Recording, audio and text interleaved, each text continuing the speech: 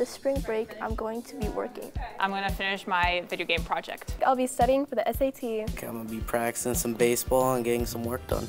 This spring break, I'm going to go to a concert in Chicago. I'm going to play volleyball with my friends. This spring break, we're going down to Memphis, Tennessee with the baseball team. Going to go 7-0, get some victories. I'm going to San Francisco to see my cousin for his first birthday. I need to catch up on my art projects. I'm going to be going on college visits. Over spring break, I'm going to be at musical rehearsal. I'm going to go road tripping with my friends. My plan for spring break is to play with my new puppy.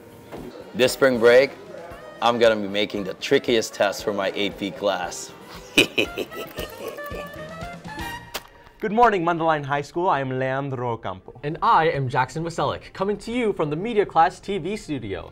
Welcome to today's Friday Focus for Friday, March 22nd, 2024. Oh, in the video, you mentioned something about painting over break. Yep. Is that for a personal project or is it for a class? It's for my AP art portfolio. You're doing homework over break? Yep, I can't seem to catch a break. Juniors and seniors, tickets for prom will be on sale from April 8th until April 18th. If you are planning on bringing a guest to prom, please be sure to pick up a purple guest form from the dean's office before leaving for spring break. This will give you and your date plenty of time to get the signatures and approval you need for them to attend.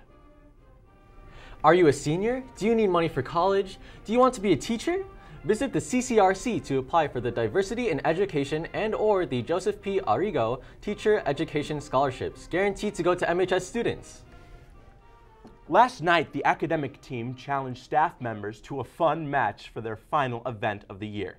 Mr. Dame, Mr. Hitzler, Mrs. Plaza, Mrs. Lawrence, Mrs. During, and Mrs. Babowitz all accepted the challenge. There were questions on literature, math, history, science, the arts, and sports.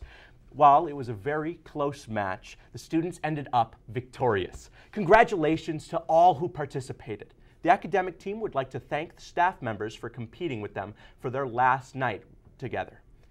As for the varsity academic team overall season, they ended up tied for third place in their conference. They also advanced at the regional state meet 2 weeks ago and missed the finals by just one question.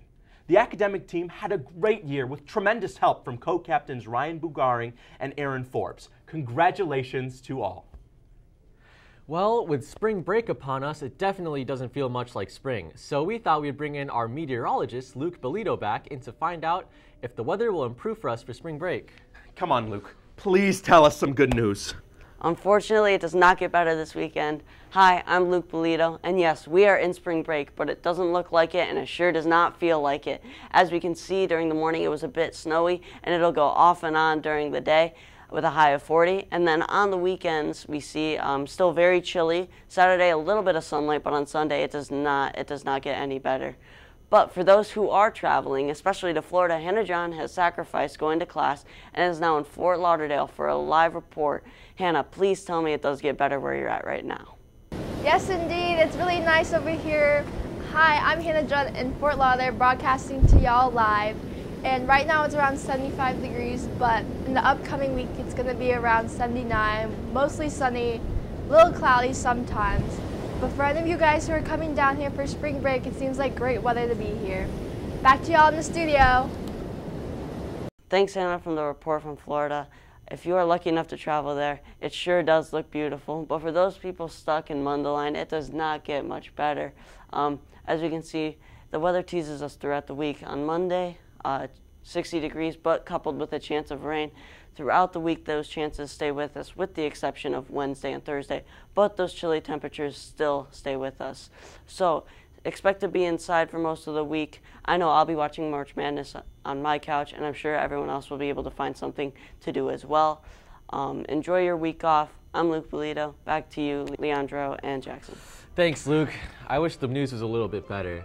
Well, this is all for this week's edition for Friday Focus. I'm Jackson. And I'm Leandro. Have a great spring break, everybody.